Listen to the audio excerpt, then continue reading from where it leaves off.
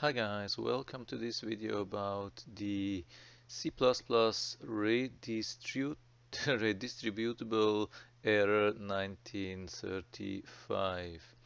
So I'm telling you why this happened to me, what I did to, and yeah, what I did to resolve the problem. So at the end, I was able to fix that quite easily, much easier than what other pages describe. So how did everything start? Actually, I wanted to install this Nuance Paperport 14. That's a scanning software.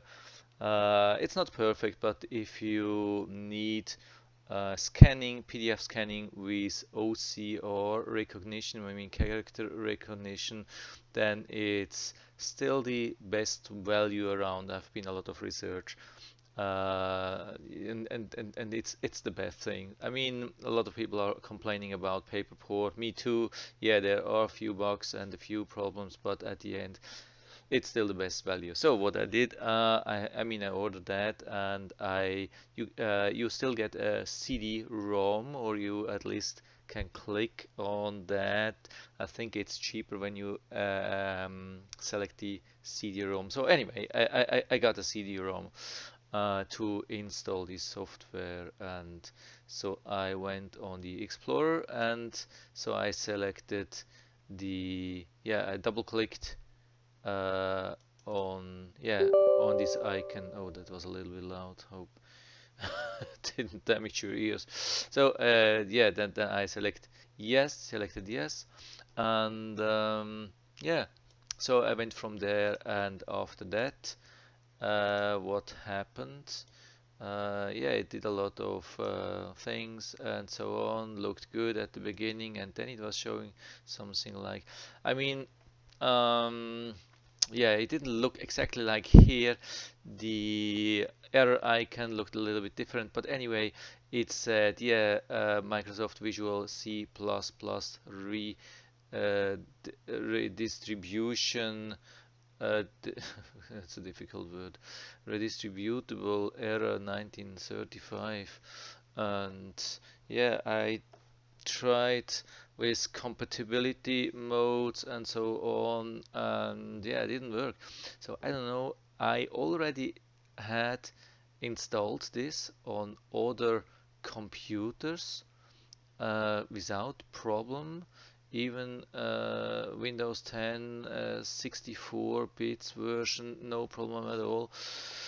And yeah, I started to research a little bit, and I found pages like here. When you see what they recommend to do, yeah, indicates to resolve this issue, please follow these steps below. Look at this. You will be busy for 10 years. See that? You don't want to deal with that. So what I did, I went to the Microsoft page, so you can always Google that for download C++ distributable versions, something like that, and download, and you will probably directly guide it to this. And I will put a link down there so you can download. I will also put a link to the paperport if you're interested. That's a really good thing. So, but anyway, so what I did, I downloaded the current version. So here you have the Visual Studio. We see C++. I think it was that. I'm pretty sure, not 100% sure, but I think it was that. So here you can have the 64 bits version, and here you have the 32 bits version.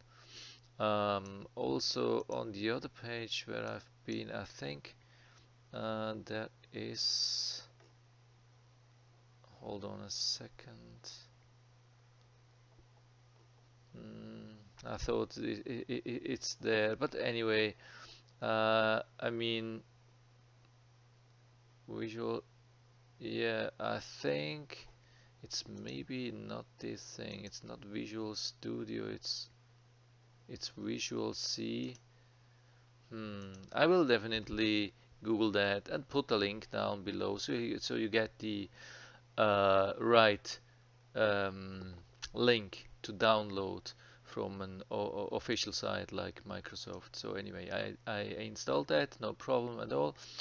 And then my idea was to start the whole installation process, but not from here, but specifically a little bit later. So when you click on that, there is a auto run, and that installs everything like the C++ and then the yeah, whatever virus, trojans, bloatware, no, yeah, usually it's not so bad, but it's everything in a specific order, and you have no choice. So when you want to have a choice, you have to open that, so like this with right click, and then you get the thing. So usually it will run the auto run, I think.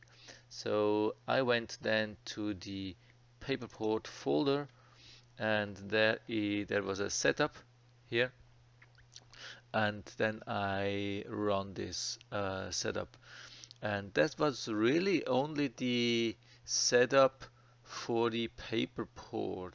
So if you have a similar situation where you have CD-ROM or package like this, so try not to use the start or auto run or something like this, which is on the root level. Try to find the specific setup exe, and then you can install the whole thing without the old Visual C++. And yeah, it really worked for me. And yeah, that's actually it. I have something else? No, that's about it. So yeah, really, it was really super easy. It really works for me. I hope it will work for you too. If you have any questions or comments, then just write to the comment section below, and I'm always happy to talk about. And if you like the video, give me a thumbs up, subscribe my channel. Thanks for watching, and see you next time.